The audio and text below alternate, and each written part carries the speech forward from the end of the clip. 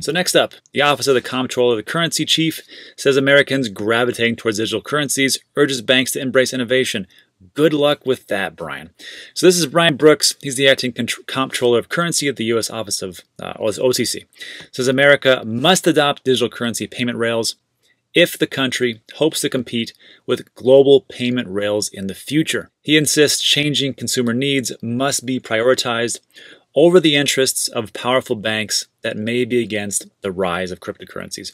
I was talking to a friend of mine, Jaime, today, and he said, you know what, I wish I was back in the 70s. He said the 70s were awesome. You weren't tethered to this phone. People couldn't find you. People couldn't track you as easily. And it was just awesome. And then you could actually, interact with people instead of interacting with all this technology. And I said, you know what, that's true. That would be fantastic. I go, everything has just, a leap in advancement as far as like 2020. I said, but you know what has not done that? Every bank that's out there, they are still stuck in the 70s.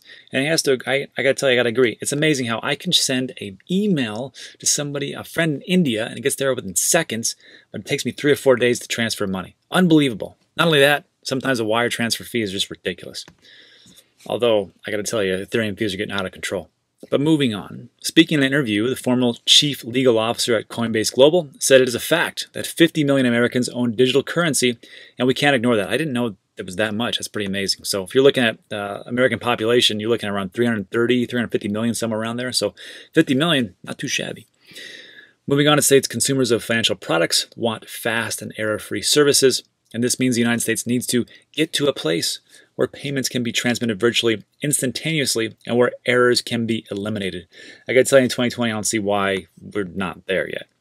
Under Brooks' leadership, the OCC has already issued a banking license to a fintech company called Vero Money.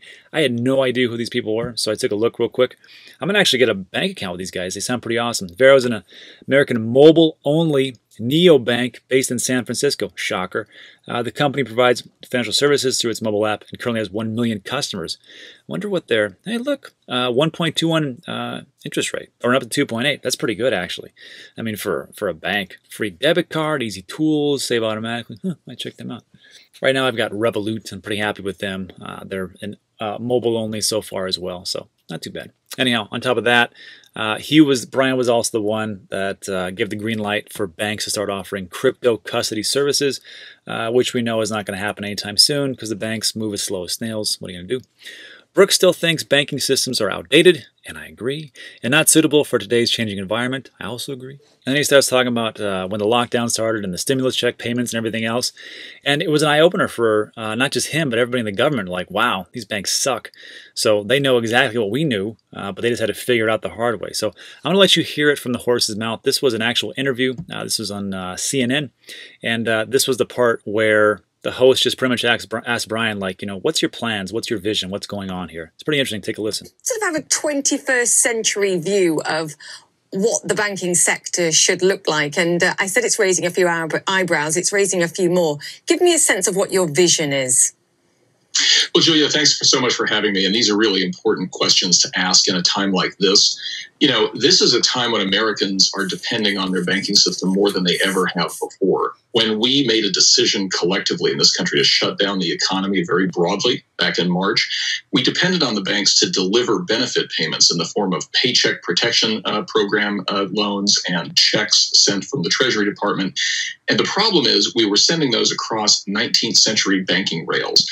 Many people said that it took days or sometimes weeks to receive their payments. And my vision is that we need to get to a place in this country where payments can be transmitted virtually instantaneously, where errors can be eliminated. And it turns out technology exists today that can help us do that. So we need to get there, I think, sooner rather than later. That's the answer you want to hear. However, don't get too excited, because with every positive, there's a negative. And I'll get to that in a second. So moving down, Brian also elaborated and said banks are sort of the last bastion of the amalgamated comprehensive supermarket of financial services.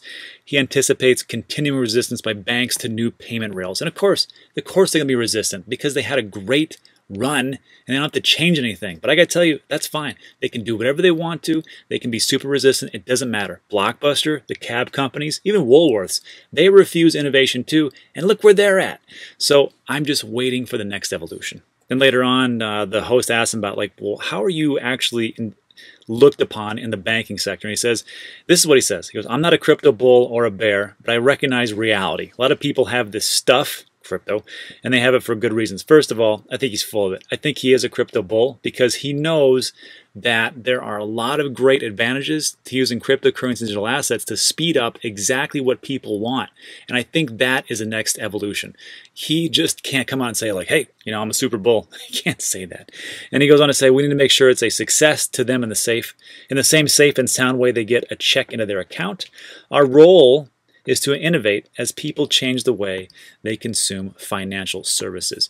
There's a part in here, and I'm going to link this tweet and this interview so you can listen to it. I'm not going to go over it, but basically what he says in the end is he's like, look, we want to do innovation. However, what we also want to do is make sure that my office and certain watchdogs can oversee everything that's going on to make sure that everything is safe and sound. So you got to understand, if you want safety, sometimes you got to give up some freedoms.